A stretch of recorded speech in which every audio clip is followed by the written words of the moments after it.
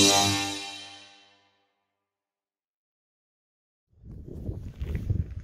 welcome back. Welcome to today's forecourt film, which is for our beautiful 2016 BMW 435D M Sport Convertible. This is the 435D, as I mentioned. It's also the Xdrive model, so it has permanent all-wheel drive. Has a twin power turbo 313 brake horsepower 3-litre diesel engine. Is presented in absolutely beautiful condition in much sought after Estoril Blue. Massive fan of this colour, really suits the shape of the car and everything like that as well. And then we've also upgraded the car with the slightly newer style BMW wheels that is found on the M2 CS and also some M4 and M3 models as well. Personally, I think really suit the car. The sort of slightly dark grey spokes really work quite nicely with the blue paint. As the wheels are obviously all completely brand new, they are all totally unmarked, and we also have brand spanking new tyres all the way around as well. Again, so we're all with full tread on there. They've barely even done a mile as yet. Across the front we have adaptive xenon headlights. So this is an additional one to the standard xenon headlights that you get on the car. So they also have the cornering function at night time, and then also on sort of slow movements, the fog lights turn and sort of light up the area as well when you're manoeuvring the car. So that's sort of across the front, and then we've also upgraded the front of the car with the black gloss grille that you see here, which again I think just works quite nicely with the wheels, and also some of the black sort of highlights that we have, things like the bottom of the mirrors, the high gloss shadow line that runs all the way along the side of the car as well. So in terms of bodywork, it's in very nice condition. There's not a single dent or anything like that to mention. You're obviously going to get the smallest, very slightest stone chip and things like that. These are very few and far between, but obviously are present, and that's just generally down to the sort of age of the car. And a couple of very light, if I'm being quite picky, very light just chips there, just on the door edges. But certainly you have to be going sort of quite close in to see those, and the rest of the car is in absolutely lovely condition. So all the way down the passenger side and across to the rear bumper, no loading scratches or anything like that. All very nice indeed. No scuffs to any of the bumpers. And then we come all the way down the driver's side. Again, you'll see completely free of any blemishes or marks. All of the mirror housing and everything like that in very good condition. And again, the windscreen free of any nasty chips or anything like that. So yeah, the outside of the car, like I said, all in really lovely condition. Jumping in, we have the beautiful black Dakota leather. The really nice thing on these convertibles is these sort of single piece sport seats that you get with the integrated headrests that I think look really smart front and back as well. Slightly different to the ones that you would obviously normally receive on a 3 Series model. And being a sport seat, you can pull out this centre section here as a sort of thigh support. And the nice features I think that work so well with the outside of the car is the blue stitching that runs all the way throughout the car. And then we also have the M flags on there as well. So again, the seats look absolutely beautiful. Very good condition. Bolster on the passenger side, all very nice. And also on the driver's side, where you'd expect to see a lot more wear, again that's all been kept in very nice condition as well. And then you also see the blue line that runs all the way through.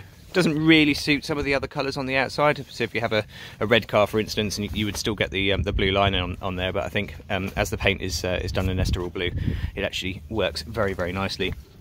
And like I said, ties in beautifully with the sort of black leather and the blue stitching all the way through there. Seats are electric in the front. It's electric adjustment for the passenger seat, as we'll see here, and also electric for the driver's seat, but with 2-person memory as well. So that can all be set up either by the keys or by pressing the memory buttons. The seats in the front are also heated, so you have 3-stage heated seats there. And then we also have dual zone climate control, which is separate temperatures for driver and passenger. And then through to the back, we also have the additional vents here that you see for rear passengers, so they can actually control a lot of the temperature themselves. Got the centre bit here, but these are cup holders and a small storage area. And then obviously the rear headrests and everything like that all around here.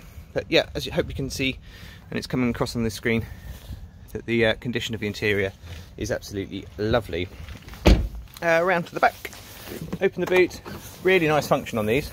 Obviously, with the roof down, you lose quite a lot of the boot space, as you would expect. But in previous models, and a lot of cars that have sort of hard top models, in order to be able to use the boot space, which is not too bad for a weekend away, but you really have to sort of you struggle to get bags in through here.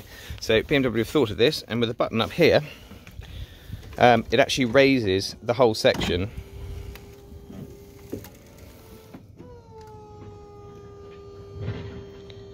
So that comes out of the way.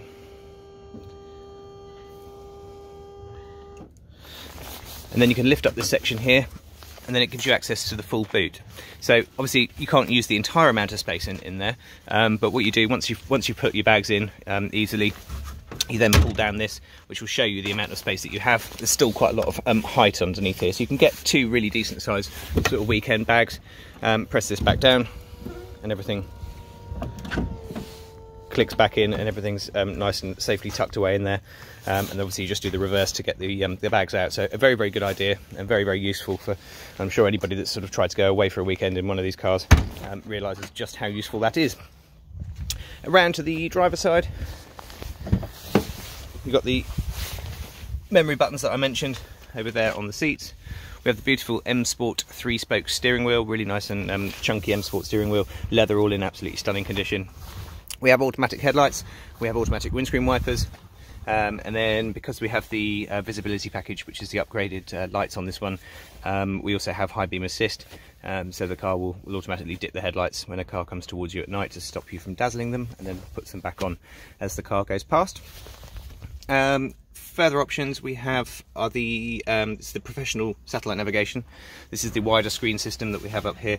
Covers you for the whole of Western Europe, and also has things like traffic reports. And if we come down to here, this is you can also use full handwriting recognition on this touchpad down here on the iDrive.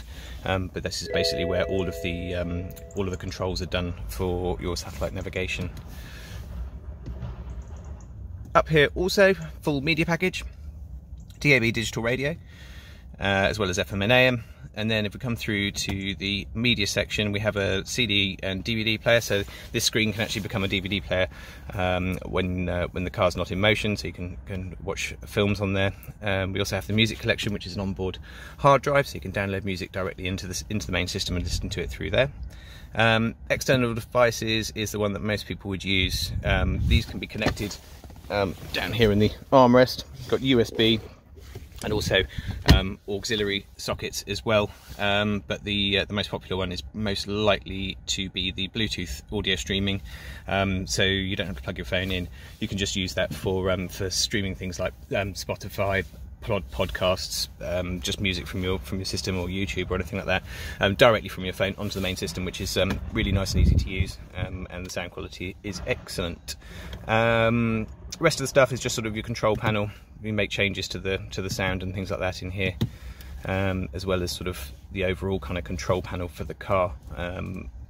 So if we pop into here, you can set all sorts of different features and controls and things like that as well. I won't go through all of those now, there's quite a lot to show you. Vehicle information, so in here we have the things like the tyre pressure monitoring. So if the car had been driving for a few hundred yards or something, then up on the screen here we would actually display each individual tyre pressure, which is quite useful. We don't have a dipstick, so the engine oil level is read through the car as well. And if we come through to service requirements, it tells you everything that needs to be done and when. Prior to sale, the car will have a brake fluid change, and it will also have a full oil service as well. And then a new MOT is due in March, so again that will all be done before the car is sold.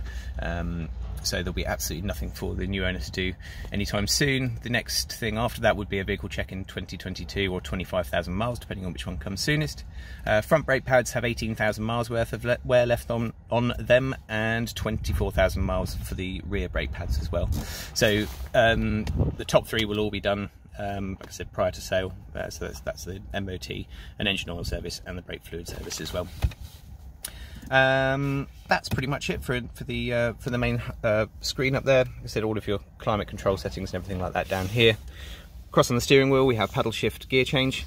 We also have your controls for your cruise control, And then across onto the steering wheel as well, we have voice control, as well as all of your settings for your media and telephone and everything like that as well. So it's all controlled with sort of fingertip controls.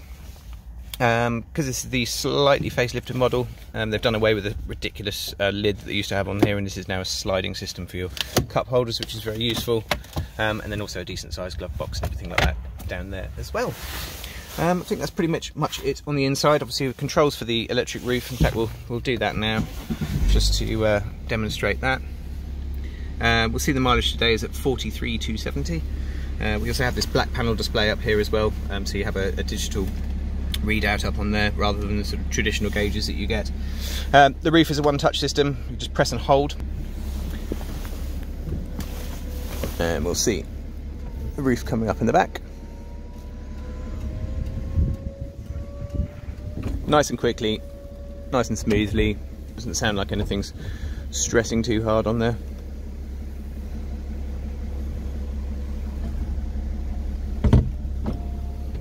And then when the windows come up at the end, that will signal the end of the process. So all windows back up,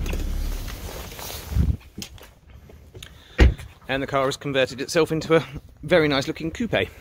So again, things like the back window, all in nice condition. There's no scratches or marks or anything like that to any of those, and the paintwork across the roof is again completely unmarked, with no blemishes at all. So just take a step back and have a look at the car with the roof up. Absolutely love this colour. I think it really suits the shape of the car beautifully. So there you go. I hope this has been useful to you. If you require any further information or any close-ups on anything, then please do let us know. We're more than happy to help. If you have a part exchange to value, or if you require any finance figures, then also please let us know, and we can all work those out for you. Ultimately, we'd love to get you down for a test drive, show you the car in person, and take it from there. But thank you very much again for watching, and we will see you next time.